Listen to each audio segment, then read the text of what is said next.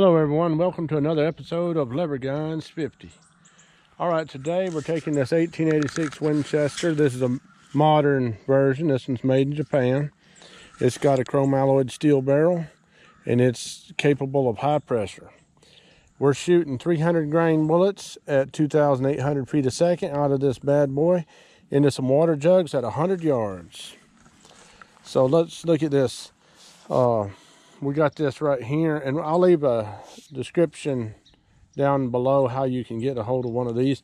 This is a butt pad, and it's made out of, it's got some kind of gel inside of it.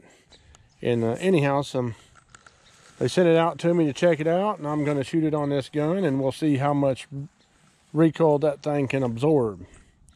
And well, y'all stay tuned, you hear?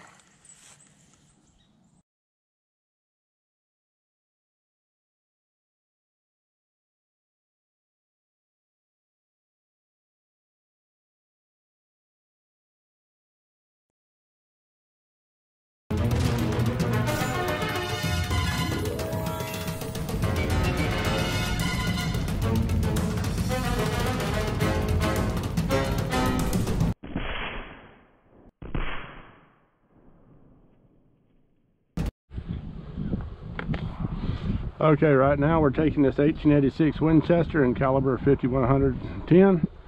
Got this nice little butt pad on here. We're going to try out. And shooting milk jugs filled with water at 100 yards. Going to see what we can do. Got them all set up. Got a camera set up downrange. Hopefully it'll stay running in this cold weather. And we'll capture. See what bullet does to water jugs at 100 yards.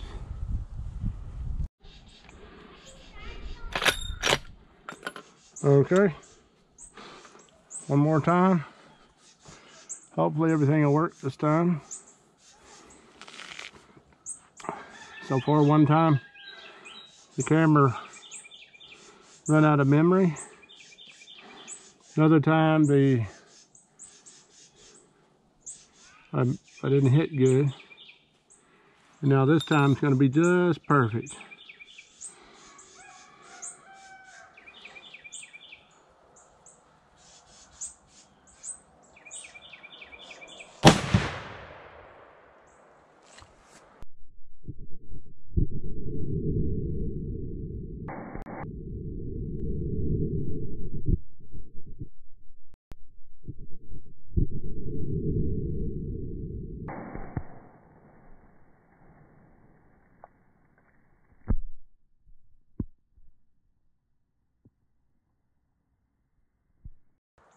All right, let's go check it out.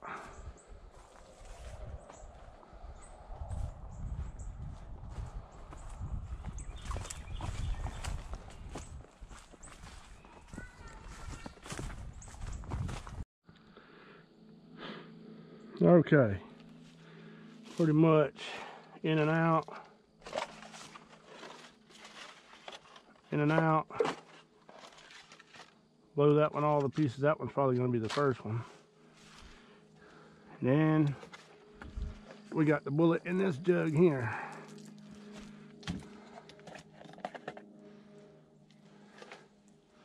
Yep.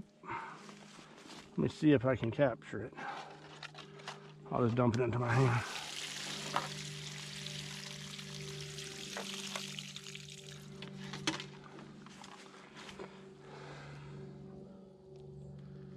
Bullet lost its jacket, but they lost it in the same jug it stopped in, so I don't know how bad that is. But there you have it. 300 grain bullet, 2,800 feet a second at 100 yards. Went through 3 jugs of water and stopped in the 4th one. Now if we take a close look at this, you come in there, it almost penetrated out the back. So it almost went through 4 jugs. But that's still a lot for a 300 grain bullet at 100 yards. All right, after shooting those water jugs and it going through 3 of them and stopping in the 4th one. Here are the bullets. Now all of them, this one went through 3 of them too and stopped. But it went into the ground and we couldn't find the jacket on it. This one here went through 3 and stopped in the 4th one. It's right at 1 inch. It expanded out to right at 1 inch. And it's was 300 grains, now it's 231 grains. So it lost some weight, and this is the bullet. And it's a 300 grain bullet and originally. And so I feel like they did pretty good. And also this butt pad held up under all that recoil. And so, I mean, that thing really held up good, and it softened the recoil really good too. I'm surprised because, as you know, sorry about the rooster, as you know, this is a quite pointed, but it held up to it, and I figured it might burst it, but it didn't. It held up to it real good. So I'm feeling like that's a pretty decent product. I'm sure it wasn't meant for that kind of recoil, but hey, it seemed like it worked. All right, I want to wish y'all a Merry Christmas and a Happy New Year.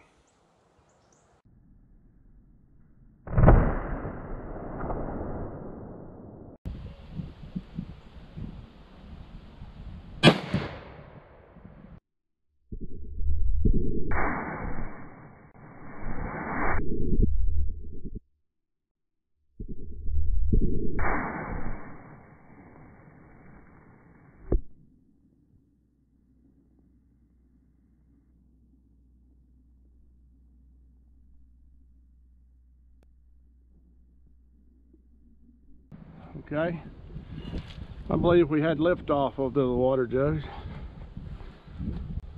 Let's go check them out.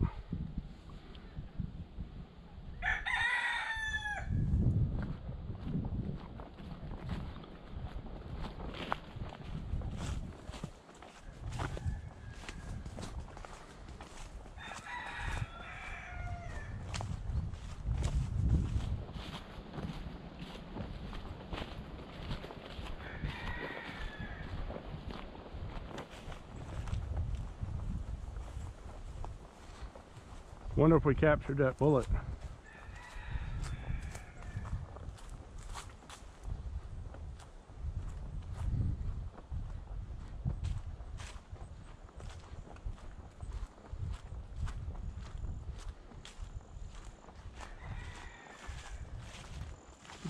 Well, there's 3 water jugs blown to pieces. But I'm guessing, by looking at this jug here, that it might have just skinned off the back of that one.